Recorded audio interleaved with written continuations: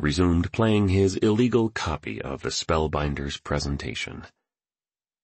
Each one of you carries a quiet genius and a triumphant hero within your hearts.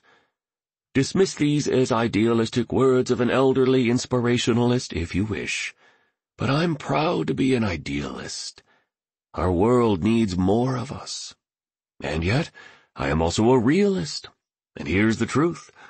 Most people on the planet today don't think much of themselves, unfortunately. They secure their identity by who they are externally. They evaluate their achievement by what they've collected versus by the character they've cultivated. They compare themselves to the orchestrated and fake highlight reels presented by the people they follow. They measure their self-worth by their net worth, and they get kidnapped by the false thought that because something has never been done, it can't be done, depleting the grand and electrifying possibilities their lives are meant to become. This explains why the majority is sinking in the quicksand of uncertainty, boredom, distraction, and complexity.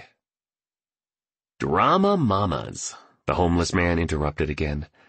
"That's what I call men and women who've caught the virus of victimitis excusitis. All they do is complain about how bad things are for them, instead of applying their primal power to make things better. They take instead of give, criticize instead of create, and worry instead of work. Build antibodies to combat any form of average from getting anywhere near your professional days at the office and your private life at home. Never be a drama mama." The entrepreneur and the artist peeked at each other.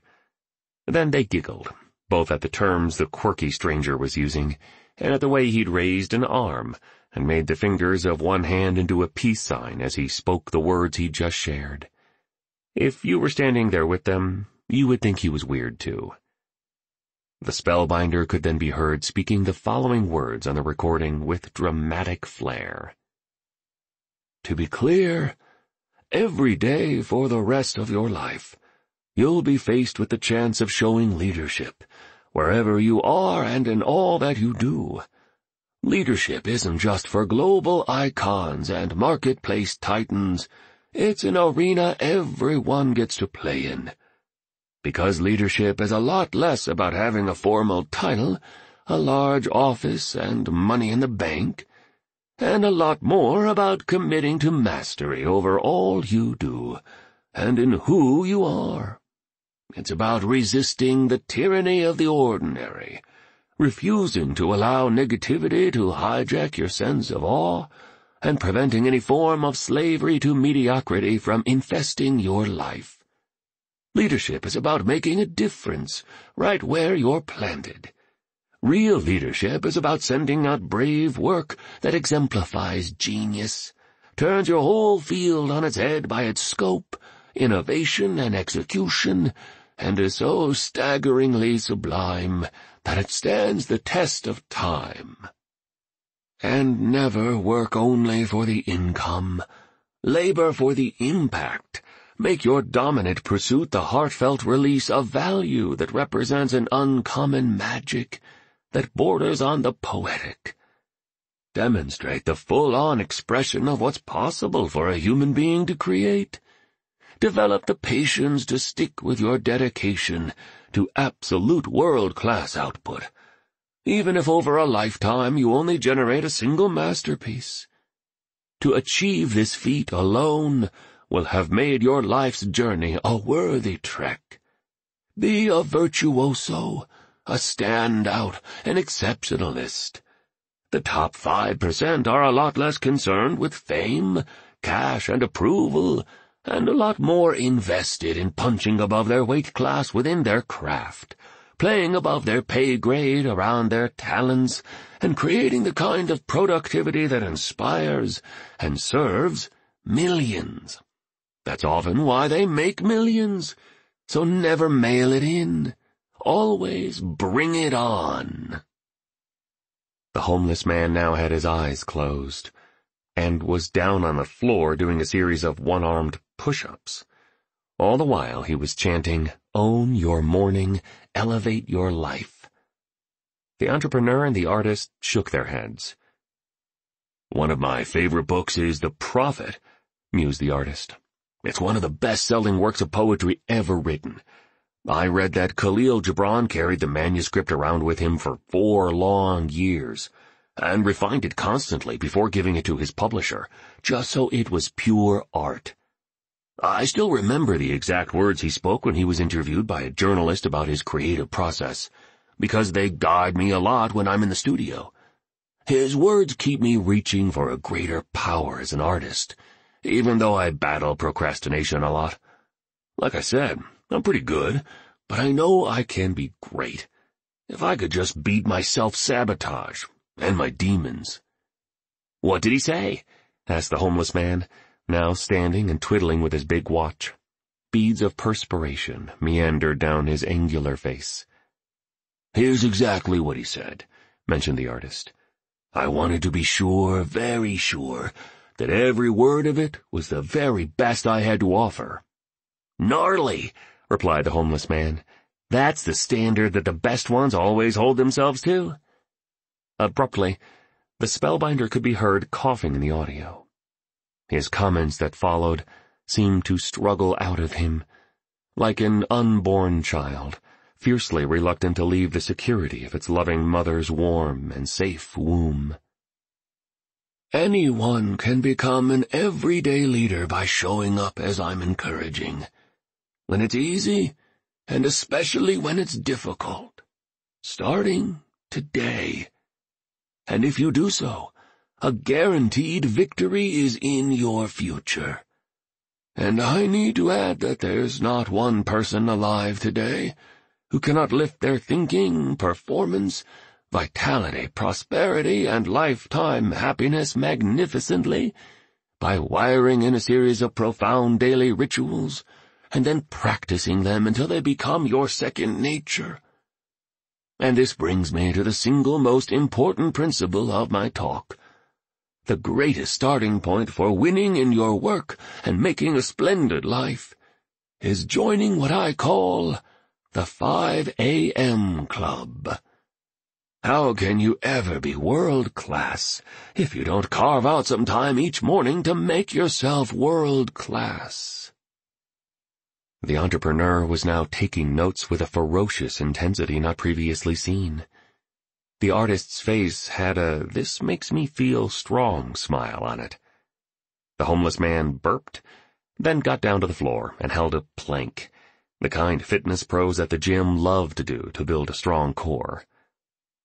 You could hear the spellbinder begin to cough even more fiercely. A brutal and sustained pause followed. Next, he uttered these words, haltingly. He was wheezing audibly. His voice began to quiver like a novice telemarketer on her very first sales call. "Rising at 5 a.m. truly is the mother of all routines.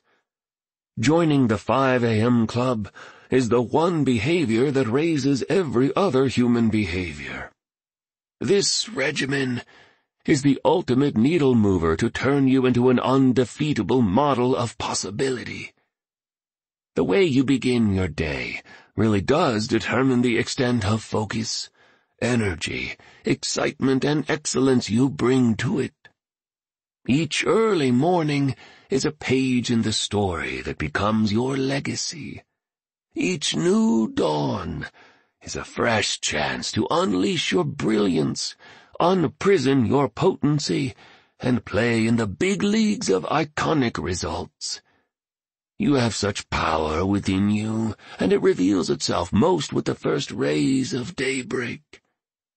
Please, do not allow past pains and present frustrations to diminish your glory, stifle your invincibility, and choke the unlimited possibilitarian that lurks within the supreme part of you.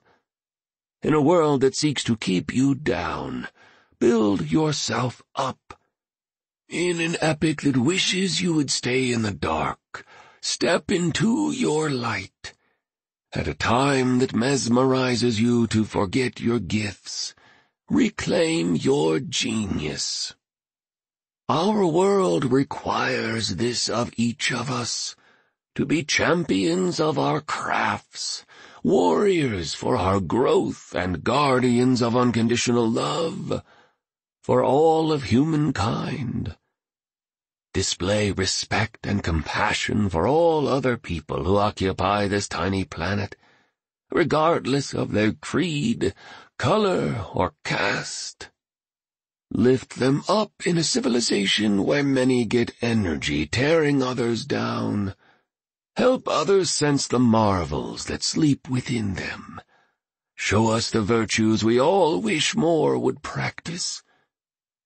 Everything I'm saying will speak to the unspoiled part of you, that side of yourself that was ferociously alive before you were taught to fear, hoard, contract, and distrust.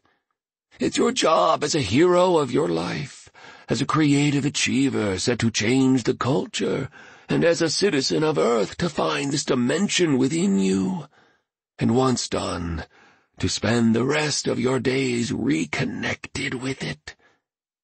Accept this opportunity to human mastery, and I promise you that a synchronicity of success as well as an orchestrated magic well beyond the boundaries of logic will infuse the remainder of your days. And the larger angels of your grandest potential will begin to visit you regularly. Actually, an orderly series of seemingly impossible miracles will descend onto your most genuine of dreams, causing the best of them to come true. And you will evolve into one of those rare and great spirits who upgrade the whole world by the simple act of walking amongst us. The conference hall was now dark. The entrepreneur let out a sigh the size of Mexico City. The artist was motionless. The homeless man began to cry. He then stood on a chair, raised his arms like a preacher, and boomed these words of Irish playwright George Bernard Shaw.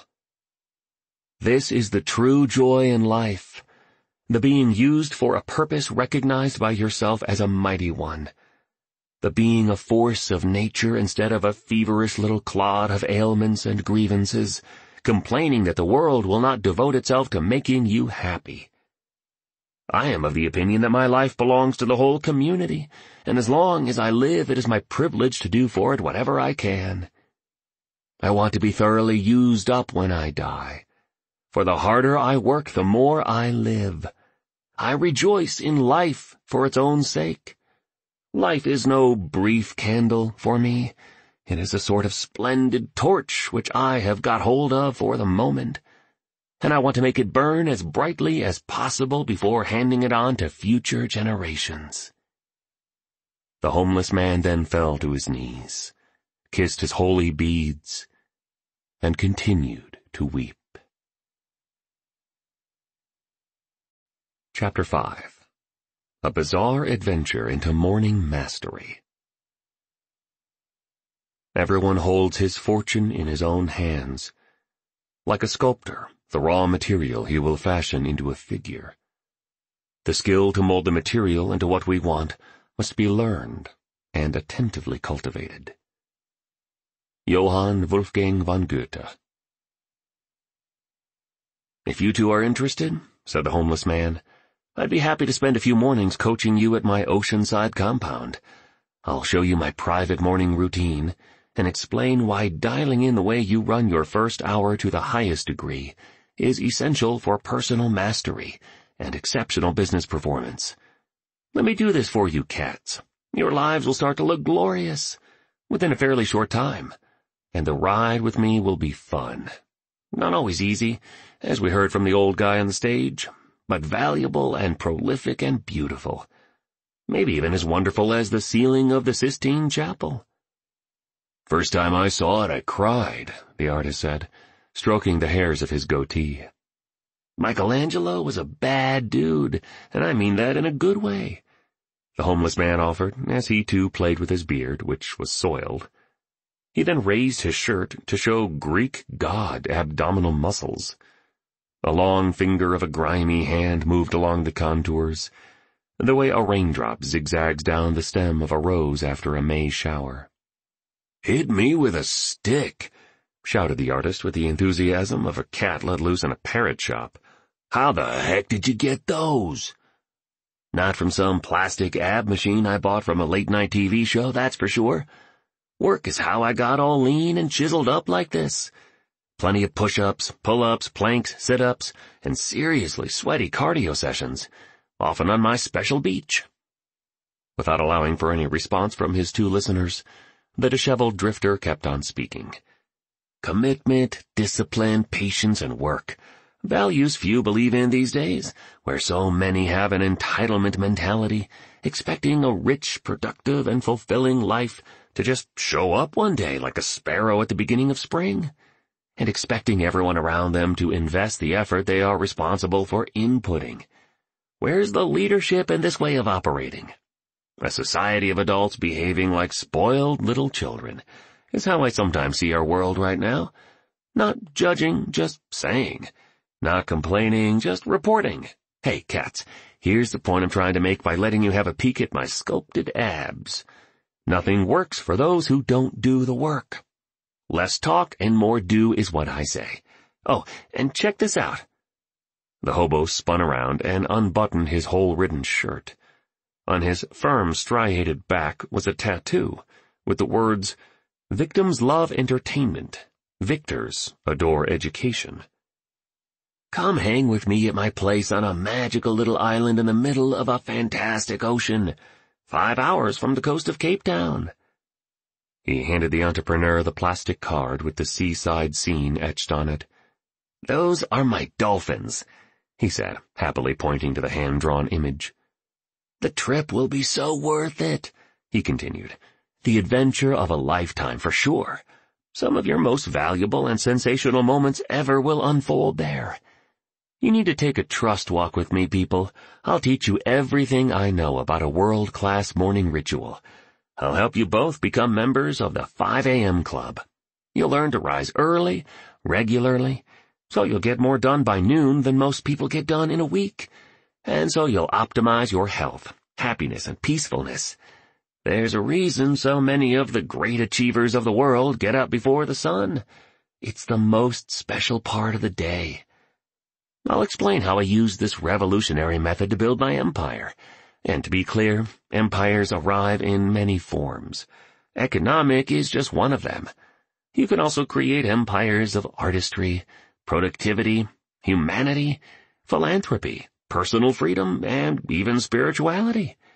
I'll download pretty much everything I've been blessed to have been taught by the mentor who transformed my life. You'll discover so much. You'll be moved at the deepest level. You'll see the world through an all-new set of lenses. You'll also eat the finest food and watch the most spectacular sunsets.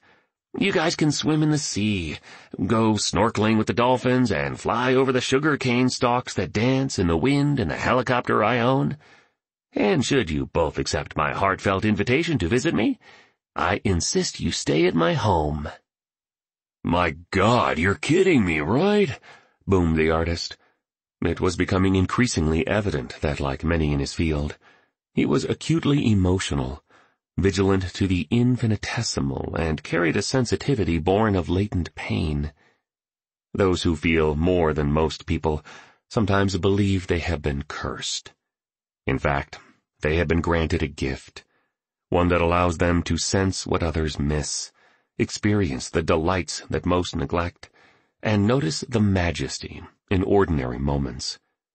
Yes, such people get hurt more easily, yet they are also the ones who create great symphonies, architect dazzling buildings, and find cures for the sick.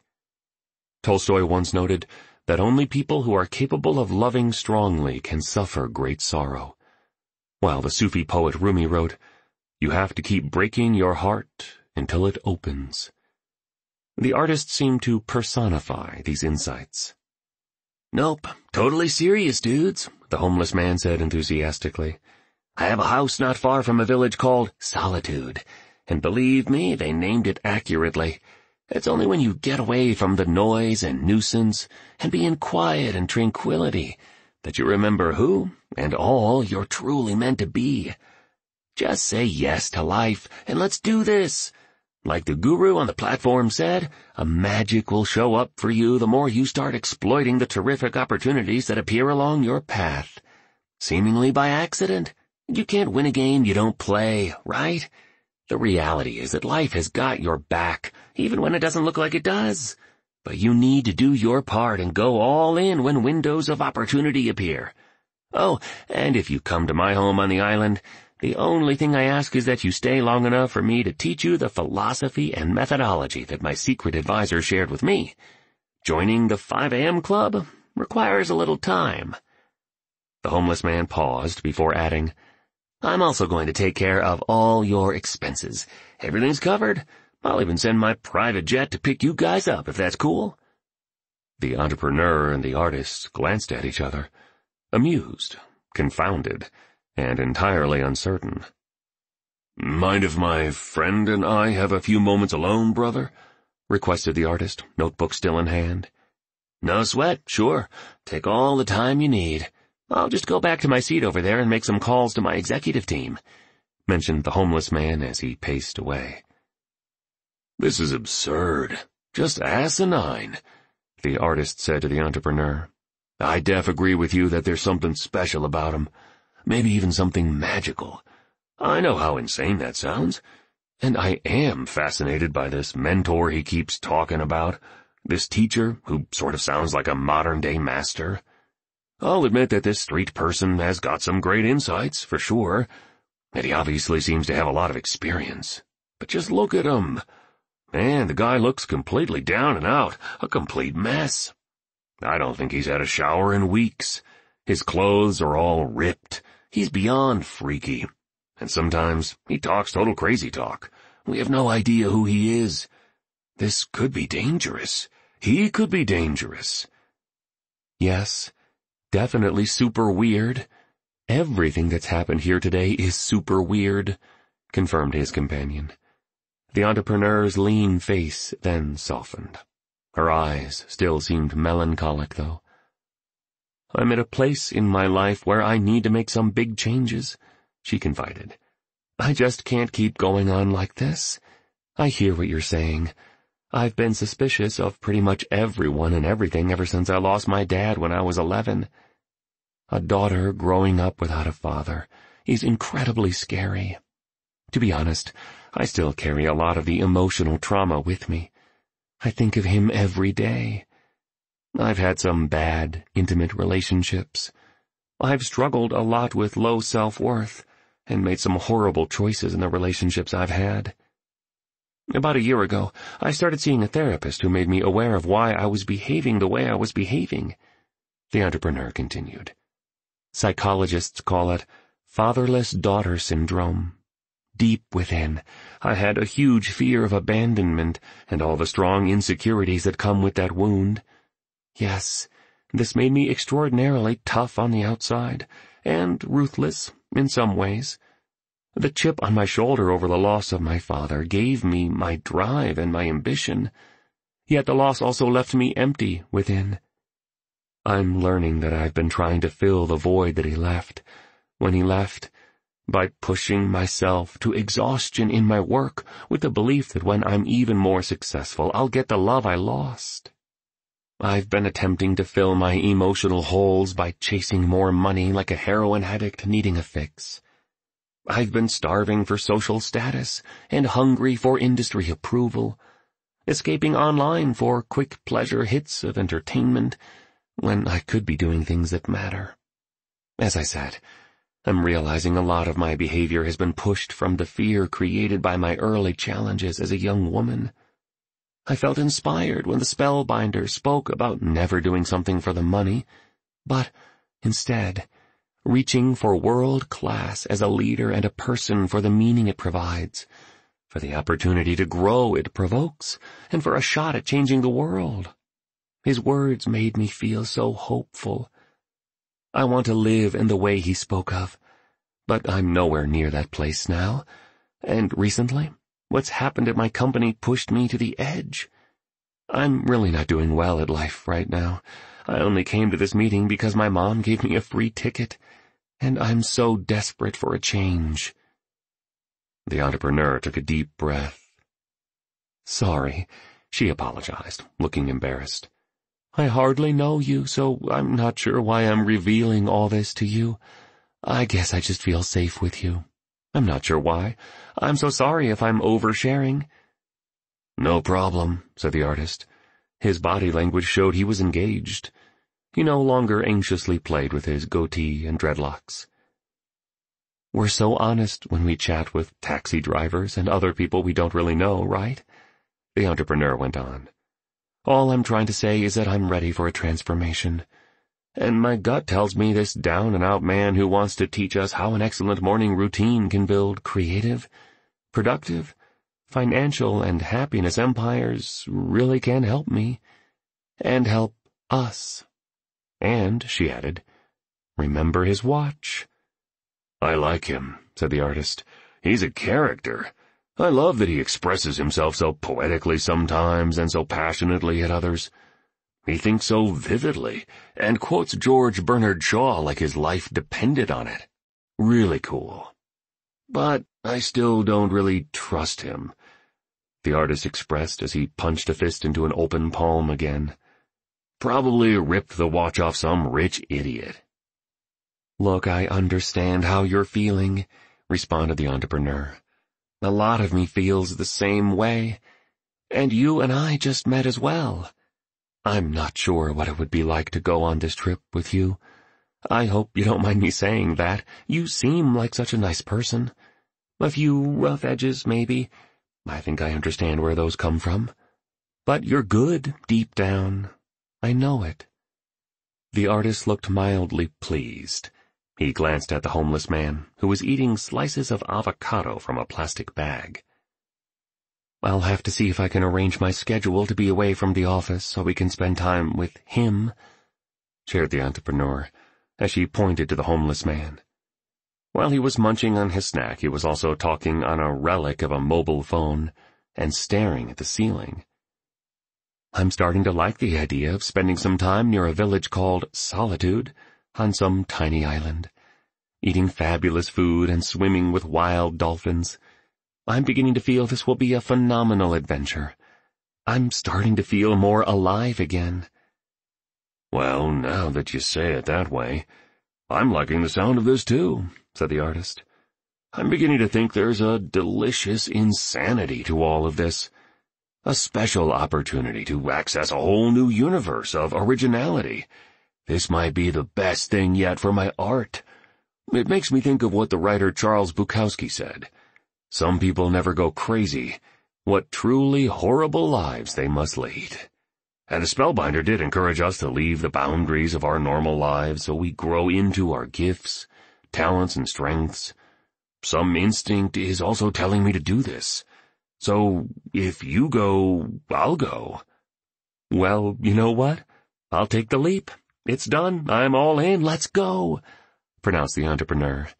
"All in," agreed the artist. They both stood up and made their way to the homeless man, who was now sitting with his eyes closed. "What are you doing now?" quizzed the artist. "Intense visualization of all I want to be and the higher order life I wish to create. A Turkish fighter pilot once told me that before every flight, he'd fly before we'd fly.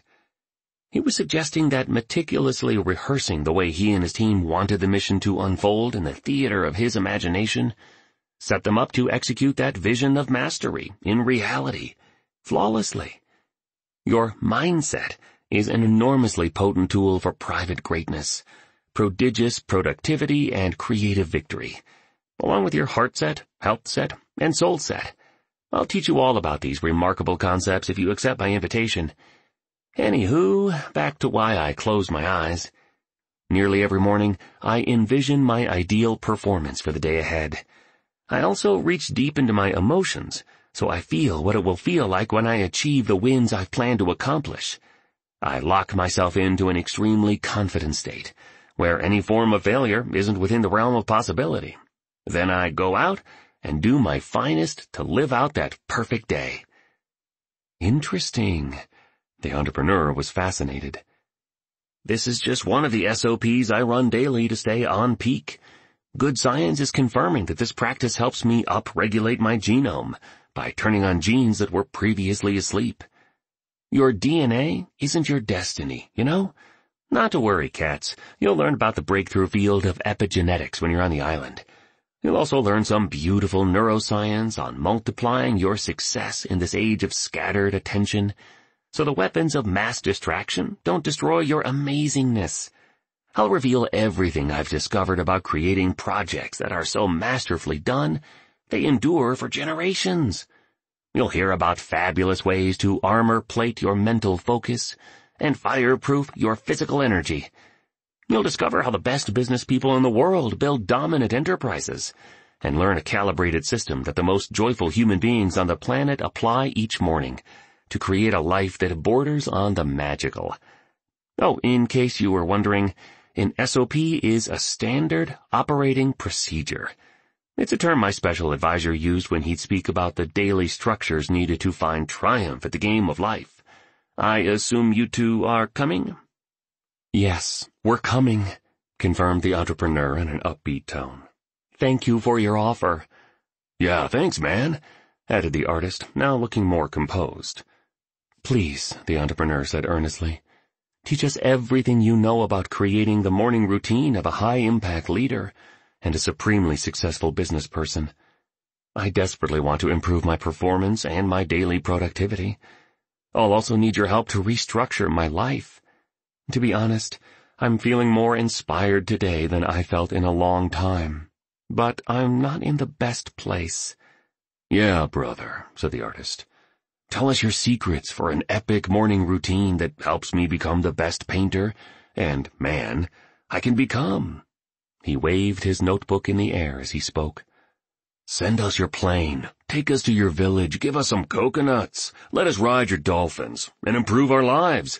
We're all in.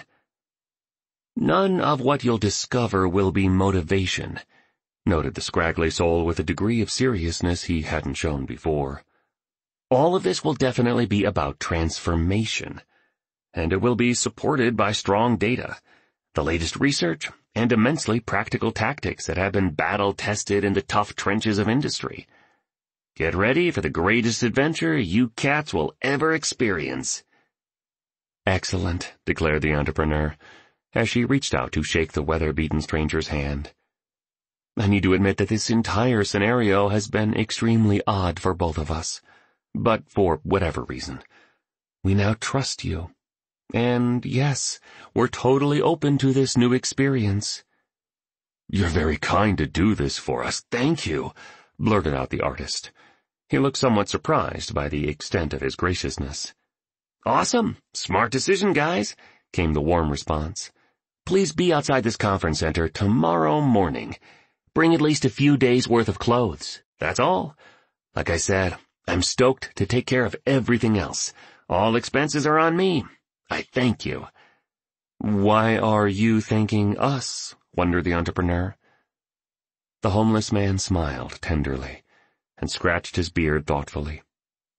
In his final sermon before he was assassinated, Martin Luther King Jr. said, "Everybody can be great because anybody can serve. You don't have to have a college degree to serve. You don't have to make your subject and verb agree to serve.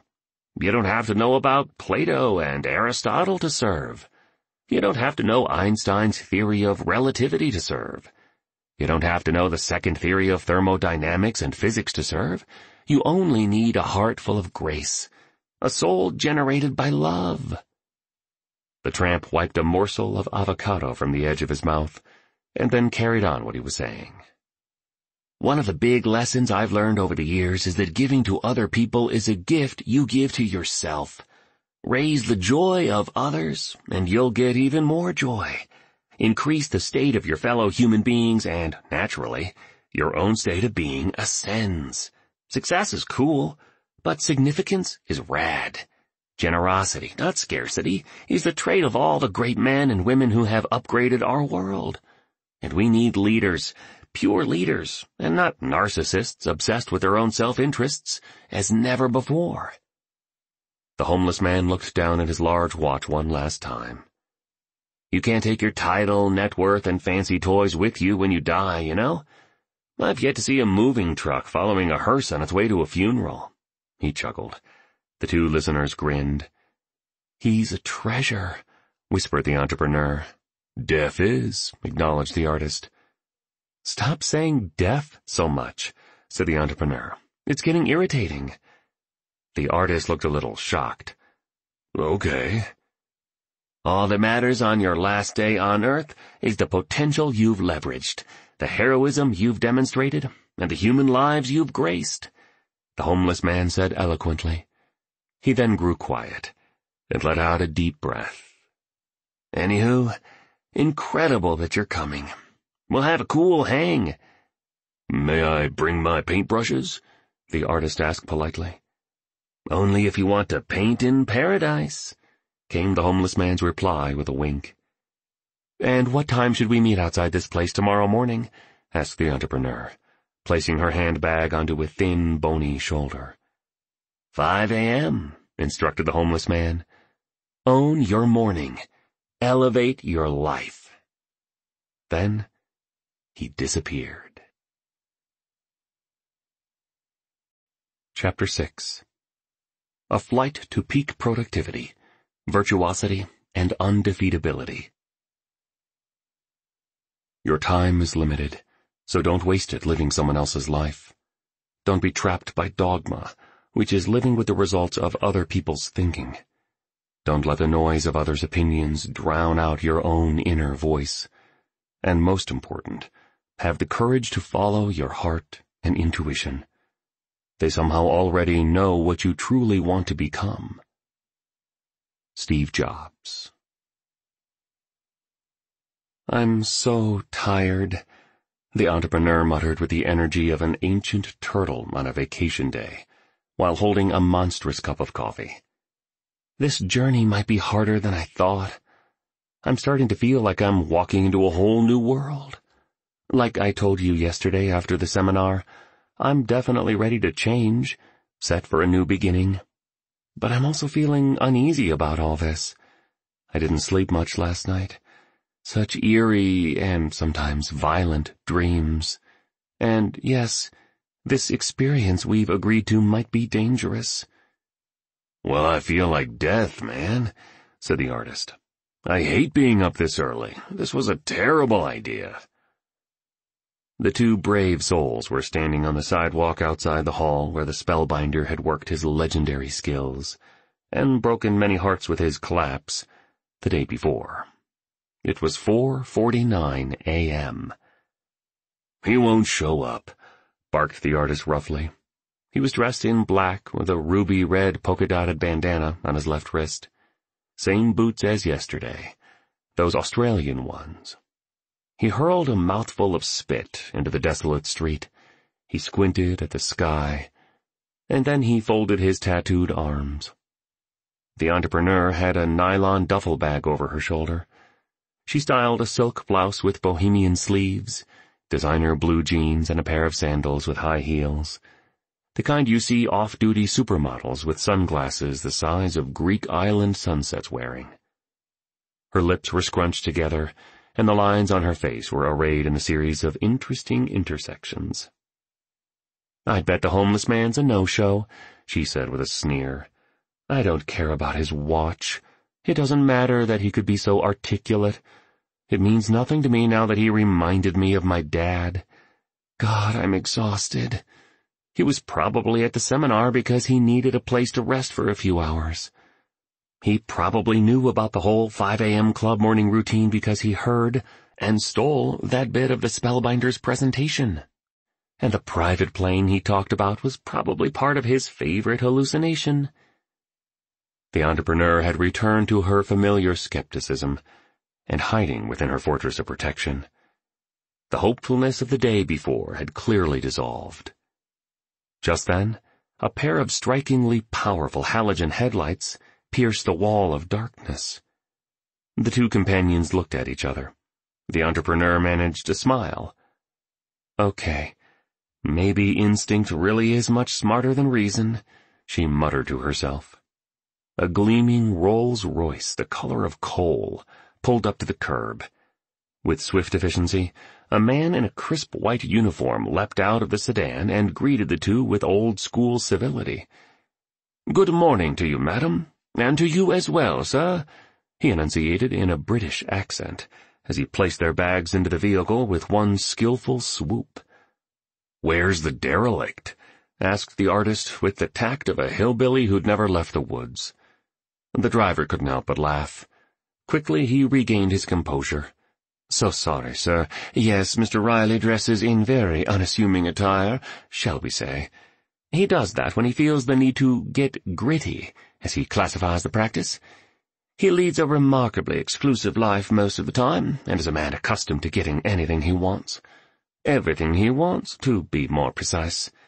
So, once in a while, he does things to ensure his modesty and humility remain in check. That's part of his quirky charm, I might add. Mr. Riley asked me to give these to you." The driver pulled out 2 envelopes, made of the highest quality paper, and opening them, the entrepreneur and the artist saw these words. "Hey, cats, hope you're awesome. Didn't mean to spook you both yesterday. I just needed to keep my boots on the ground. Epictetus, one of my favorite philosophers, wrote, 'But neither a bull nor a noble-spirited man comes to be what he is all at once. He must undertake hard winter training, and prepare himself and not propel himself rashly into what is not appropriate to him. Voluntary discomfort, whether by dressing as I did or by fasting once a week, or by sleeping on the floor once a month, keeps me strong, disciplined, and focused on the central few priorities my life's built around.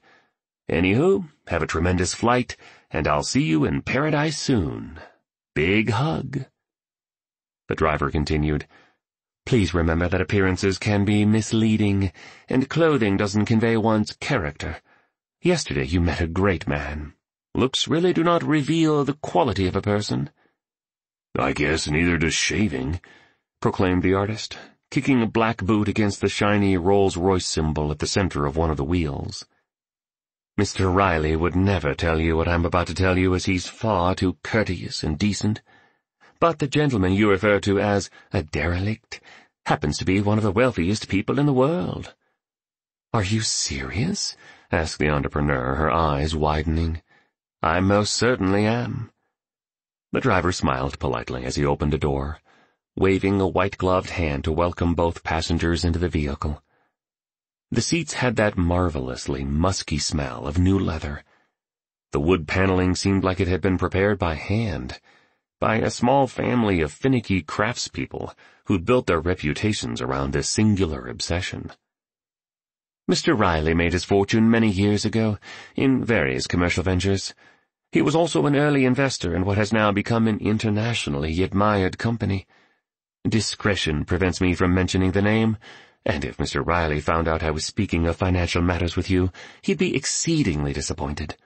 His instructions were simply to treat you with the utmost of care, along with assuring you of his sincerity and reliability, and to deliver you safely to Hangar 21.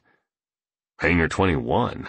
the artist asked as he eased languidly into the opulent vehicle like a rock star accustomed to this method of transport, or a hip-hop artist ready for a weekend roll. "That's where Mr. Riley's fleet of jets are kept," stated the driver succinctly. "Fleet?" questioned the entrepreneur, her beautiful brown eyes alive with an immensely curious look. "Yes," was all the chauffeur would allow. There was silence as the drivers sped through the early morning streets. The artist looked out the window while rolling a bottle of water in one hand absent-mindedly. He hadn't seen the sun rising in many years. "Very special. Truly beautiful," he admitted. "Everything so peaceful at this time of the day. No noise. Such peace. Even though I feel tired right now, I can really think. Things seem clearer. My attention isn't a mess. It feels like the rest of the world is asleep. What tranquility."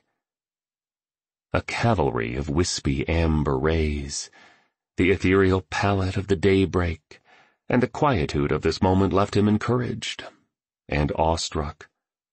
The entrepreneur studied the driver.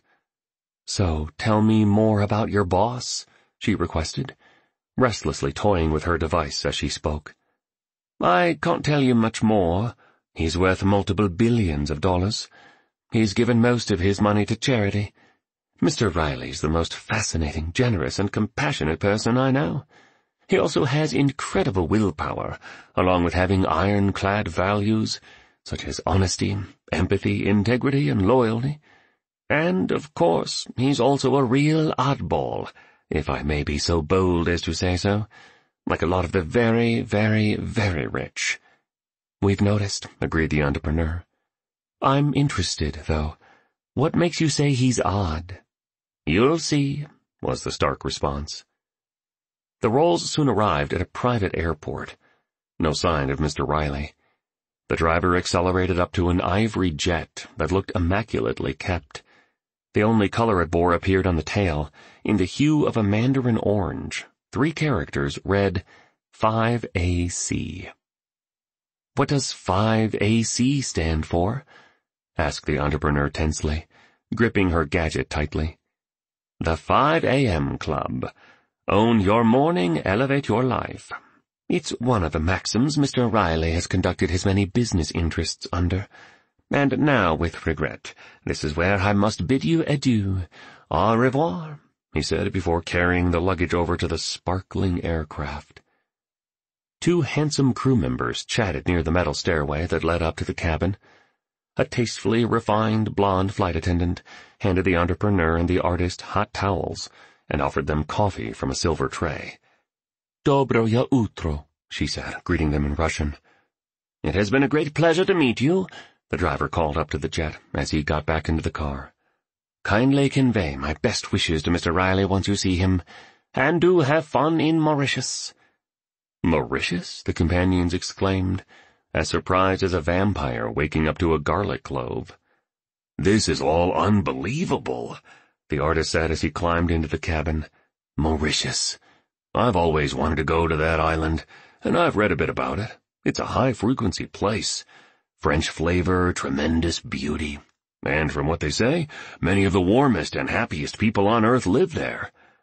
"I'm blown away, too," the entrepreneur said as she sipped her coffee and peeked into the cockpit. She studied the pilots as they performed their pre-flight preparation. "I've also heard Mauritius is splendid, and that the people are super friendly, helpful, and spiritually advanced." After a perfect takeoff, the first-class plane floated high into the clouds. Once at cruising altitude, premium champagne was served, caviar was recommended, and an array of fabulous main courses were suggested. The entrepreneur was feeling fairly content, and far less incited by the cruel attempt of her investors to take her company away from her. True, this might not be the ideal time to take a vacation to learn about the 5 a.m. Club philosophy, and its underlying methodology that had served Mr. Riley's ascent to business titan and global philanthropist like rocket fuel. Or perhaps this was the perfect time to get away from her usual reality, to discover how the most successful, influential, and joyful people on the planet start their days. After sipping on some champagne, the entrepreneur watched a movie. She then fell into a deep sleep. The artist had a book called Michelangelo Fiorentino e Raphael da Urbino, Masters of Art in the Vatican. He read it for hours. You can just imagine how happy he felt. The jet made its trajectory over a number of vast continents and above varied terrain. The flight was meticulously conducted, and the landing was as fluid as the overall experience was fine. "Bienvenue à l'île Maurice," announced the captain over the public address system as the aircraft taxied along the freshly paved runway. "Merci beaucoup. Welcome to Mauritius, and Sir Siwasugur Ramgoolam International Airport," he continued, speaking his words with the well-earned confidence of someone who had spent most of his life in the sky. "It's been a privilege having you 2 VIPs with us. We'll see you again in several days. From what Mr. Riley's personal assistant has informed us of your itinerary, thank you once again for flying with us, and we trust that the journey was elegant, excellent, and above all else, safe." A polished black SUV glittered on the tarmac as the flight attendant escorted her special passengers off the plane and into the humming vehicle. "Your luggage will follow shortly. Not to worry, it shall be delivered to your guest rooms at Mr. Riley's seaside estates. Spasiba," she added in a graceful tone and with an earnest wave. "This is so A-list," observed the entrepreneur, as she happily snapped some selfies, uncharacteristically pouting like a fashionista. "Deaf," replied the artist, as he photobombed her, sticking out his tongue like Albert Einstein did in that famous photo that betrayed his seriousness as a scientist and revealed his undiminished childlike sense of wonder. As the Range Rover rolled along the highway, tall stalks of sugar cane swayed in the fragrant breezes blown by the Indian Ocean. The quiet chauffeur wore a white cap, the kind you see bellmen at five-star hotels wearing, and a well-pressed dark gray uniform that hinted at an understated yet refined professionalism. He never missed slowing down when the speed limit descended and ensuring his signal light was on whenever a turn was to be made. Though it was evident that the man was older, he moved the vehicle along the roadway with the precision of a young apprentice, dedicated to becoming the absolute best. Through the drive, his focus remained transfixed on the pavement ahead, in a sort of trance designed to keep his passengers secure, yet deliver them to their destination with a smooth efficiency. They passed through some tiny villages that had a timeless feel. Bougainvillea lined the streets. Wild dogs with king-of-the-road demeanor stood at the meridian line, confronting the SUV in a deadly game of chicken, and children played on small grassy lawns with thoughtless abandon. Roosters could be heard shrieking from time to time, and old men in basic woolen hats with tooth-missing mouths and chestnut-colored skin sat on weather-beaten wooden chairs. They looked like they had too many hours to pass in the day, at once tired from life's hardships and yet wise from days fully lived.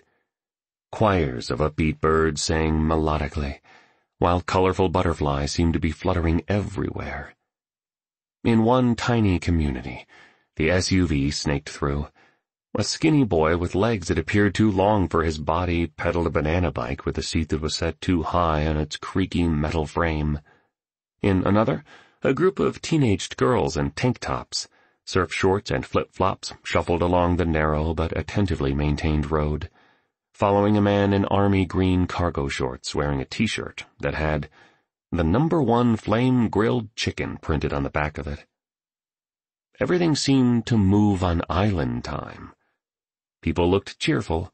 They beamed with a radiant vitality, not so commonly seen in the over-scheduled, machine-dominated, and sometimes soulless lives so many among us are experiencing. The beaches were unspeakably beautiful, the gardens were entirely glorious, and the entire Gongon-looking scene was draped by a series of mountains that looked like they'd been carved by a 16th-century Florentine sculptor. "See that structure up there?" the driver said, breaking his self-imposed silence and pointing to a rock formation at the top of one of the peaks that resembled a human figure. "That's called Peter Bot. It's the second highest mountain in Mauritius. See the summit up there? It resembles a human head, right?" He noted with a finger pointed upward at the structure. "It definitely does," responded the artist. "When we were in elementary school," the chauffeur continued, "we were told the story of a man who fell asleep at the foot of the mountain. Hearing strange sounds, he woke up to see fairies and angels dancing all about him. These creatures instructed the man never to tell anyone what he had just seen, or he would be turned to stone. He agreed, but then, given his excitement over the mystical experience he'd witnessed, broke his commitment and told many of his good fortune.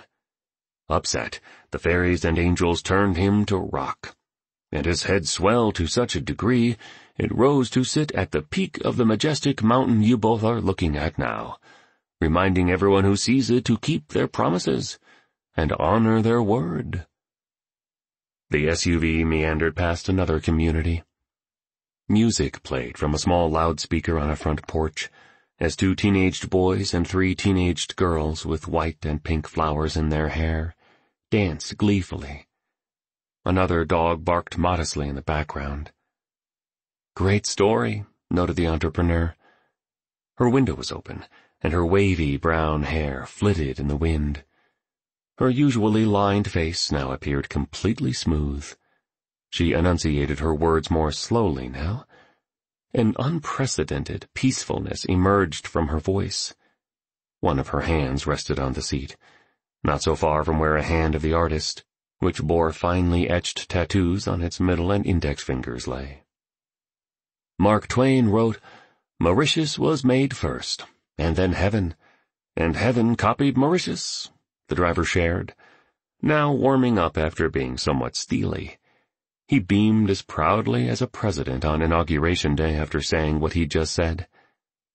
"Never seen anything like this," the artist said, his Goth meets angry man hostility now replaced with a more untroubled, carefree and relaxed demeanor. "And the vibe I feel here is stirring something deeply creative inside of me." The entrepreneur glanced at the artist for a little longer than was politely acceptable. Then she looked away, out at the sea. Though reluctant, she couldn't help but smile gently. The driver could be heard whispering into the SUV's speakerphone. 5 minutes away. Then he handed each of his passengers a handcrafted tablet that seemed made of gold. "Please study these," he told them. Engraved finely, in the apparently precious metal, were 5 statements. Rule number 1. An addiction to distraction is the end of your creative production. Empire makers and history creators take 1 hour for themselves before dawn, in the serenity that lies beyond the clutches of complexity, to prepare themselves for a world-class day. Rule number 2. Excuses breed no genius. Just because you haven't installed the early rising habit before doesn't mean you can't do it now. Release your rationalizations, and remember that small daily improvements, when done consistently over time, lead to stunning results. Rule number 3. All change is hard at first, messy in the middle, and gorgeous at the end. Everything you now find easy, you first found difficult. With consistent practice, getting up with the sun will become your new normal. And automatic. Rule number 4. To have the results the top 5% of producers have, you must start doing what 95% of people are unwilling to do. As you start to live like this, the majority will call you crazy. Remember that being labeled a freak is the price of greatness. Rule number 5. When you feel like surrendering, continue. Triumph loves the relentless.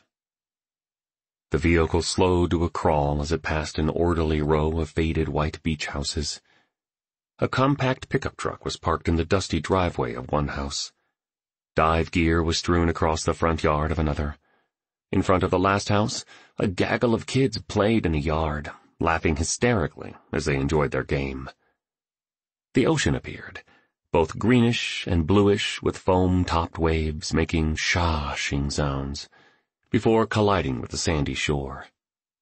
The air now smelled a marine life smell, yet sweet like nectar with unexpected cinnamon hints blended into it. On a wide planked dock, a thin line of a man with a Santa Claus beard and rolled-up khakis fished barefoot for his family's dinner. A motorcycle helmet was perched on his old head. The sun was beginning to set, a glamorous sphere of blinding radiance that cast liquid yellow streaks and reflections on the welcoming water that lay before it. Birds still chirped, butterflies still flew. Quite magical, all of this. "We're here," announced the chauffeur into an intercom perched beside a metal fence that seemed to have been erected more to keep wildlife out than to prevent interlopers from getting in. The gate opened, slowly. The SUV rolled down a winding road teeming with bougainvillea, hibiscus, frangipani, and boucle d'orel, the national flower of Mauritius, along the sides. The driver opened his window, inviting in a sea breeze, carrying a swirling scent that also included fresh jasmine, mixed with rich roses. Gardeners in smart gardening attire waved sincere waves. One shouted bonjour as a vehicle sailed by. Another said bonjour as two fat doves the size of a trucker's fist hopped along a stone path. The billionaire's house was low-key. The design was of the beachfront chic sort, kind of a Martha's Vineyard cottage meets Swedish farmhouse feel. It was both sensationally beautiful and completely private. A massive veranda at the back of the home extended over the ocean. A muddy mountain bike leaned against a wall. A surfboard rested near the end of the driveway. Massive floor-to-ceiling windows were the only extravagant architectural flourish. More precious flowers were meticulously arranged along a deck, where a trolley supporting hors d'oeuvres, assorted cheeses, and a service of fresh lemon tea, with precisely cut slices of ginger waited. Sun-bleached gray steps wound down to a breathtakingly lovely beach, the type seen in the travel magazines the elite crowd liked to read. Amid all this exquisiteness, an isolated figure stood on the milk-colored sand. He made not one movement. Perfect stillness. The man was Eiffel Tower tall, shirtless and bronzed, and sporting a pair of loose shorts with a camouflage pattern. Canary yellow sandals and uber-stylish sunglasses, the kind you might purchase on Via dei Condotti in Rome, completed the surfer Zen meets Soho swagger appearance. He peered out into the sea, remaining still as a star in the big African sky. "There," said the entrepreneur, pointing. "We finally get to see our host, the illustrious Mr. Riley," she noted energetically, picking up her pace as she hustled down the wooden stairs that led to the seashore. "Look at him. He's just hanging out by the water, soaking up those rays and totally loving life. Told you he's special. So happy I trusted my gut and agreed to this wonderful escapade. He's been true to his word. In a world where too many people say things they never do and make promises they fail to keep, he's been super consistent. He's treated us so well. He doesn't even know us, and yet he's really trying to help us. Zero doubt in my mind he's got our backs. Hurry up, will you?" she urged her slow-moving companion as she waved an encouraging hand. "I feel like giving Mr. Riley a giant hug." The artist laughed as a baby gecko jaywalked across a broad plank. He took off his black shirt in the dazzling sunshine, exposing a Buddha-sized belly and man-breasts the size of fleshy mangoes. "Me too. He does walk his preach. Man, I need to get some sun," the painter murmured as he sped up to stay close to the entrepreneur. He breathed hard. As the two guests walked toward the man at the water's edge of this nirvana of an ocean compound, they observed there were no other houses in sight. Not even one. Just a few wooden fishing boats with paint peeled off from the passage of years moored in the shallow waters near the shore. And aside from the sun-worshipping empire builder in Italian shades, there was no other human being in evidence, anywhere. "Mr. Riley!" shouted the artist, now on the sand, hungrily sucking air into his extraordinarily unfit lungs. The slender figure remained as fixed as a palace guard, awaiting the arrival of the royal motorcade. "Mr. Riley!" echoed the entrepreneur passionately. No response. The man just kept looking out at the sea, and at container ships the size of football stadiums that sat sprinkled across the horizon. The artist soon stood behind the set of intensely tanned shoulders of the figure, and tapped 3 times on the left one. Instantly, the figure spun around. The two visitors gasped. The entrepreneur put a slender hand over her mouth. The artist jerked backward instinctively, before falling to the sand. Both were stunned by what they saw. It was the spellbinder. Chapter 7. Preparation for a transformation begins in paradise. A child has no trouble believing the unbelievable, nor does the genius or the madman. It's only you and I, with our big brains and our tiny hearts, who doubt and overthink and hesitate. Stephen Pressfield. Wow, declared the entrepreneur with a crooked smile that displayed part surprise and part delight. We were at your seminar. You were brilliant up on that stage, she finally managed to express, pivoting impressively from soft shock to the master of the universe business bearing she was more accustomed to. I lead a technology company. We're what pundits in our industry call a rocket ship, because of the exponential growth we've been experiencing. Things were going phenomenally well until a little while ago. The entrepreneur's voice trailed off. She looked away from the spellbinder and stared at the artist. For a moment, she played nervously with her bracelets. The lines along her face became more vivid, and her visage gave off a heavy, tired, and injured look in that instant. On that spectacular beach. "What happened?" asked the spellbinder. "To your business?" Some of the people who invested in my enterprise felt I had too much equity in it. They wanted more for themselves. Super greedy people. So they manipulated my executive team, convinced key employees to rally against me, and are now trying to throw me out of the firm. That place is my whole life. The entrepreneur choked up. A school of luxuriously colored tropical fish swam through the shallow water at the edge of the sand. I was ready to take my life, she carried on, until I showed up at your seminar. Many of your nuggets of knowledge gave me hope.